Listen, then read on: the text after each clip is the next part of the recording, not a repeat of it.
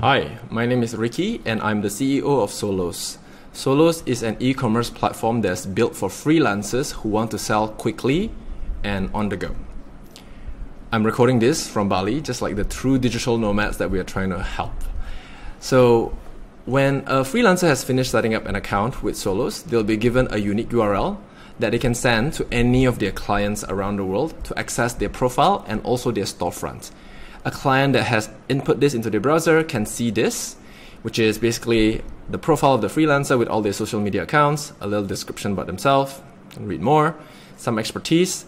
The client can even book time directly with Ricky, see all the different services that he offers, past testimonials from clients, and see a list of clients that Ricky has worked with in the past.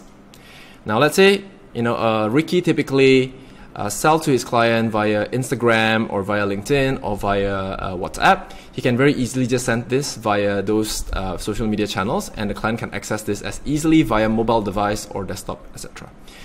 Now, in the typical journey of a freelancer sales process, clients typically want to speak with the freelancers. So the client can easily click book Ricky's time and see Ricky's availability and book his time directly from his calendar.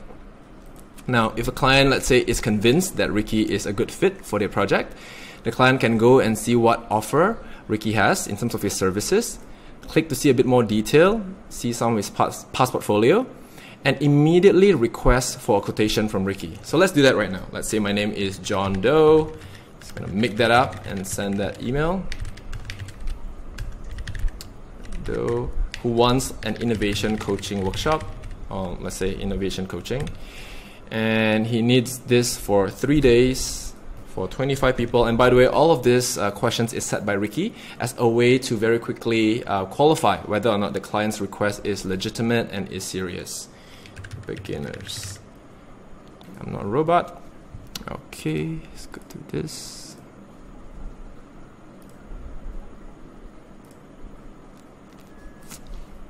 And then request for quote.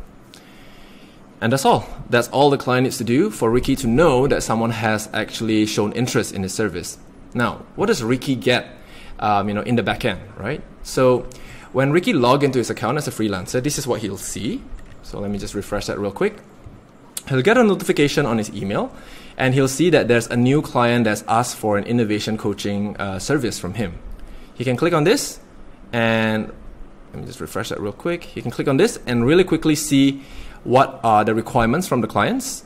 He can chat with the client if you wish to do so, and he can even send the client attachment if he wants to, right? So Ricky understood this quite well, and he wants to send the client a quotation right now. So by clicking that one button, he opened this little drawer that allows him to fill in the scope of work for this engagement. So let's say innovation coaching for 3 days for 25 packs, accommodation paid by client. And let's say Ricky wants to charge him $30,000 for this service. Click accept, send quote, and that's it. The client will get a little notification on his email that Ricky has sent him a quotation, and he can immediately pay Ricky for his service and engage Ricky right away.